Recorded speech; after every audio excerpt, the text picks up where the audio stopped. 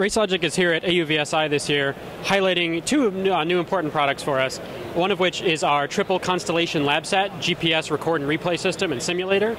That allows customers to test GPS devices, GLONASS devices, and BETO, all with one box. So that's been something a lot of people have been asking for, as they need solutions that work all around the world and with different satellite constellations.